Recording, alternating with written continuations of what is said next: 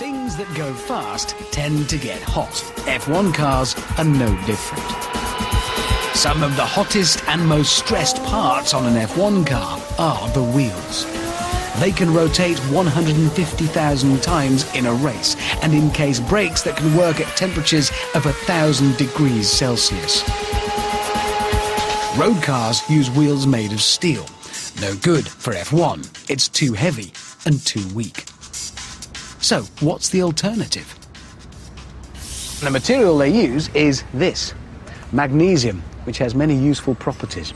It's also used in this that I have in my hand, which is, well, it's a fire-starting kit, which is a worry.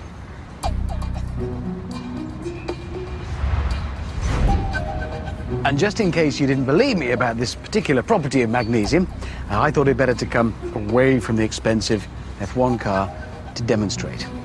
First, scrape some magnesium off. Next, hit it with a spark. Off here. One of those.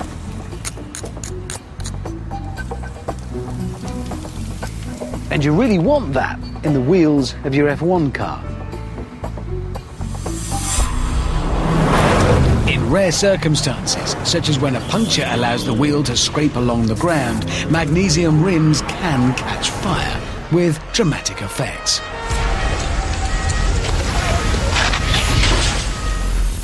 So why does anyone use magnesium to make wheels for racing cars? Same again, magnesium is strong and light. On F1 cars, lightweight strength wins over the small risk of fire, and it's one that's worth taking. Magnesium is up to the stresses of rapid acceleration, high-speed cornering and braking.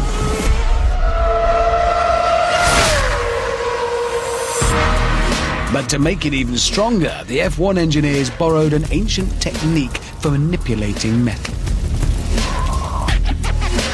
If you want to shape metal, you can just cast it, melt it and pour it into a mould, as modern smiths Mike Rosser and Craig Jones show me. It'll still be extremely hot. I can't undo it. I'm not manly enough.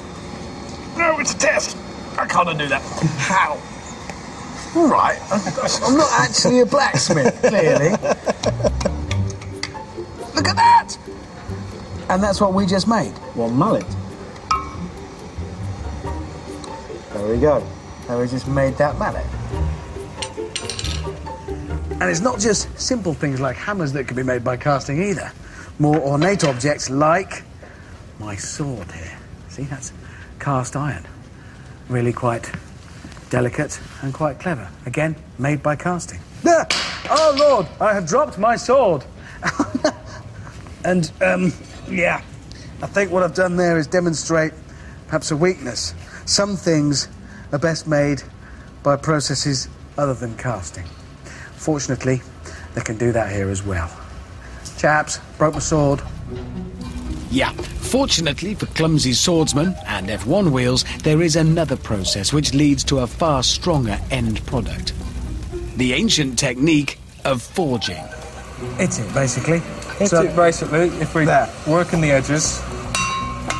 Forging is the shaping of metal using localized compressive forces, or smacking lumps of metal repeatedly with a big hammer.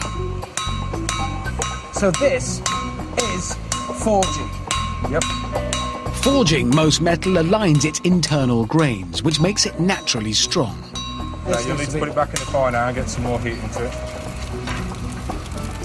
By contrast, in cast metal, the grains are randomly distributed, creating points of potential weakness. I'll tell you what, while nobody's looking, do you want to straighten it for me? Just straighten it out, and then we'll cut this bit out.